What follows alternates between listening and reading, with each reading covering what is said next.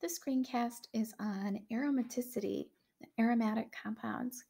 Now, aromatic is a term that applies to a broad class of organic molecules. Sometimes it's misused for just benzene, but benzene is simply one of many aromatic compounds. So the term aromatic and benzene shouldn't be used interchangeably. The benzene ring is simply the benzene ring. But many compounds can qualify as aromatic. So to be aromatic, the ring has to have p orbitals on each atom of the ring. It's got to be planar or nearly planar, so benzene's planar, so that there's overlap of those p orbitals. It has to have 2, 6, 10, 14, 18 pi electrons. So it has to meet the 4n plus 2 rule. So benzene has n equals 1 for a total of 6 electrons in the pi orbital. And then it meets all of the rules again because it's cyclic, it's planar, it's got those p orbitals on each atom, it's got the 6 pi electrons, and so it's meeting all of these criterion, and it qualifies as aromatic. But so do a lot of other compounds.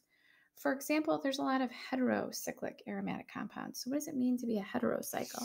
The heterocyclic ones are those that have atoms other than carbon in the ring.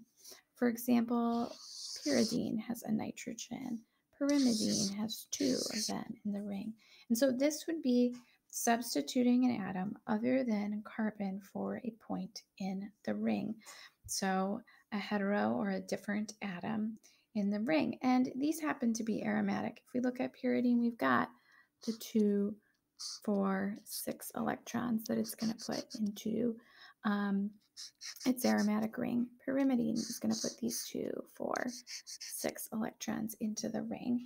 And so these are essentially analogs of benzene, and they're aromatic just like benzene is aromatic. So now we're starting to see why we can't use the term aromatic and benzene interchangeably, because pyridine, pyrimidine, these are all aromatic too. And these are called heterocycles for this nitrogen in place of the carbon.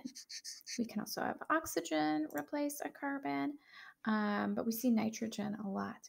We can have fused heterocyclic rings. So here are 2 points of ring fusure in indole, where we're fusing a 5-membered ring with a 6-membered ring.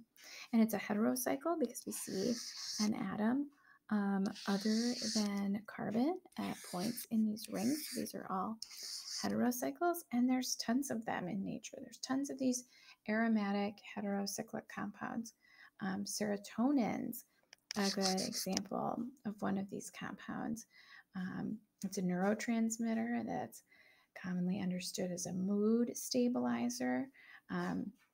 We've seen adenine before. That's a nucleobase, one of the 4 in DNA. And so these are really important biological molecules, these heterocycles. Percy Julian is a famous Black chemist who studied alkaloids and studied steroids. And the true alkaloids that he studied have nitrogen in a heterocyclic ring, and they are those that actually originate from amino acids.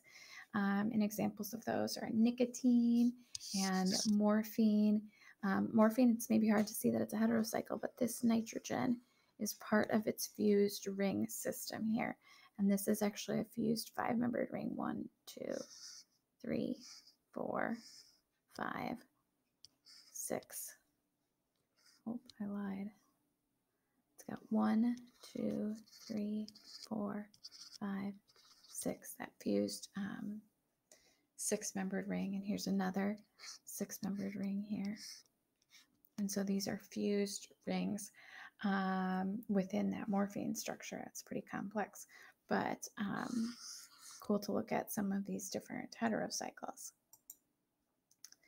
So then we're going to look at compounds called polycyclic aromatic hydrocarbons. And this is where we have 2 or more fused rings that look like fused benzene rings.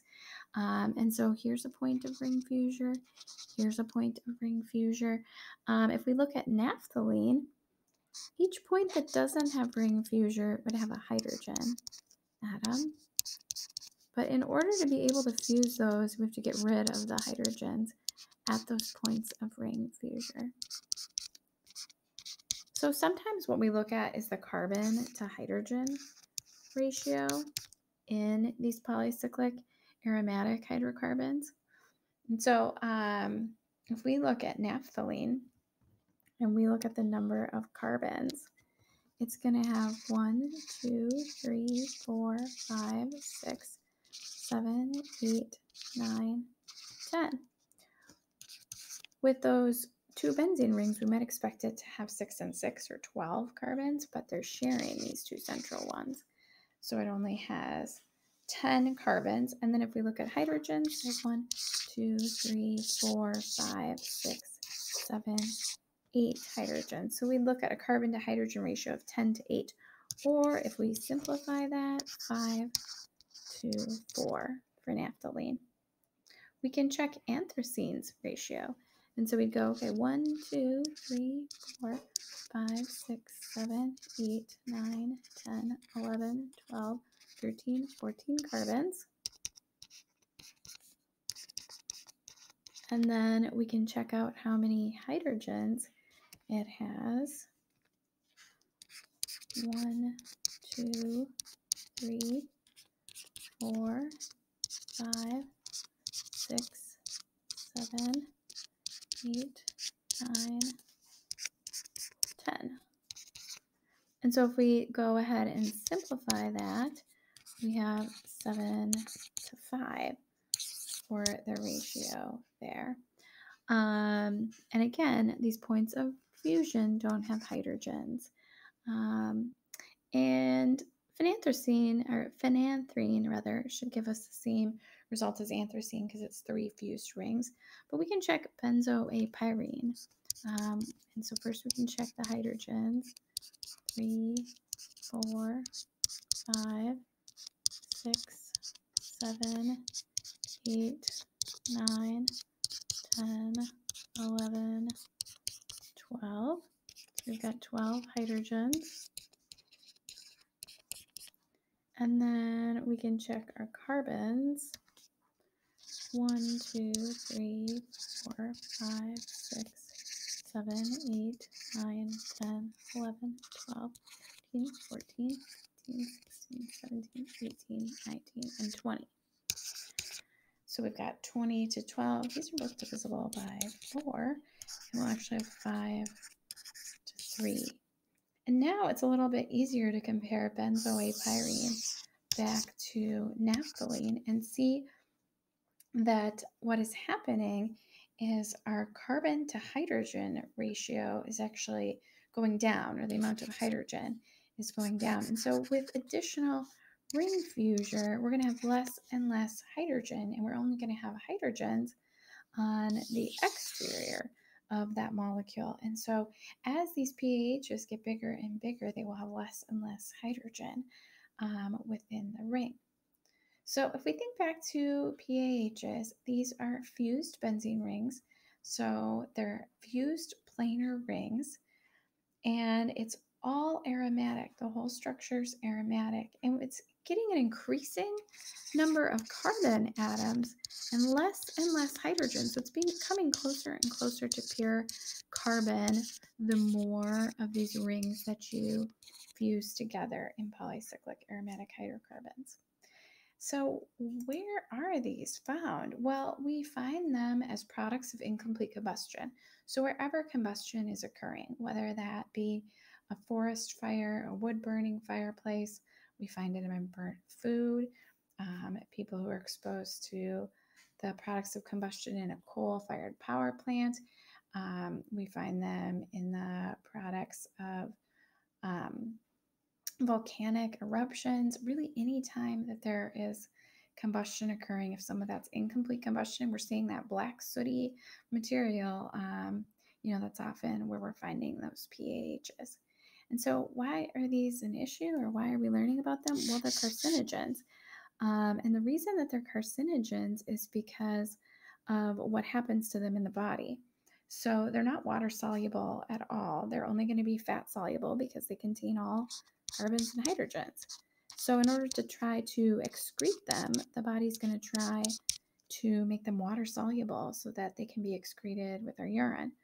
So in order for a reaction to occur for them to be water soluble, it's got to form something like OHs that are water soluble. So there's an enzyme that can catalyze oxidation to add oxygens to the ring so that these diols form that are going to be water soluble and allow the product to be excreted.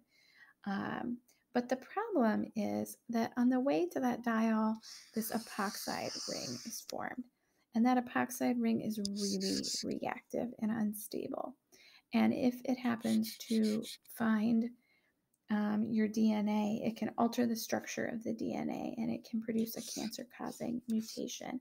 And so these are known carcinogens.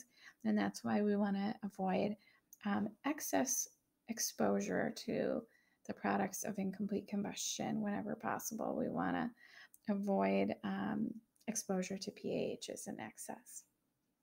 So hopefully now you know a little bit more about aromaticity, about heterocyclic aromatic compounds, and about polycyclic aromatic hydrocarbons.